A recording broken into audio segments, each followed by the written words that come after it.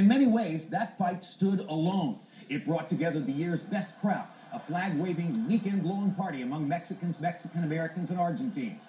It boosted the career of one of the sport's most significant fighters, Sergio Martinez, and proved both combatants are noteworthily marketable attractions. It broke the Thomas and Mack Center attendance record and broke the meter for spine-tingling drama at the end. It set up a rematch that you just have to see. But after last Saturday night, no way to avoid the obvious. That fight is the runner-up. Because Pacquiao-Marquez 4 was the TFG fight of the year. It packed a knockdown wallop no other big fight matched.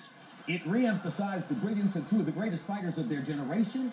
And it ended with what most every reporter will call the knockout of the year.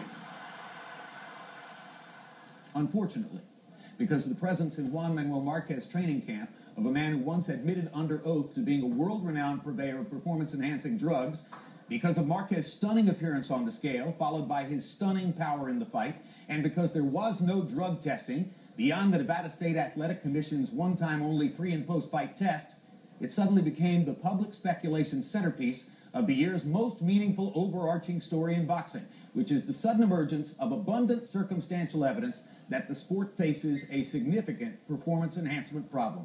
Even before the fight, the very respected Bill Simmons of Grantland.com tweeted, "Can Marquez live post-fight drug test be added to the price of tonight's big fight? I'd happily pay an extra $20. And more tellingly, afterward, future Hall of Famer Eric Morales tweeted, then erased, "The Mexican pharmacy was better." And that powerfully influences the TFG choice for Fighter of the Year. First, you're thinking of junior welterweight champion Danny Garcia, because you know many reporters will be picking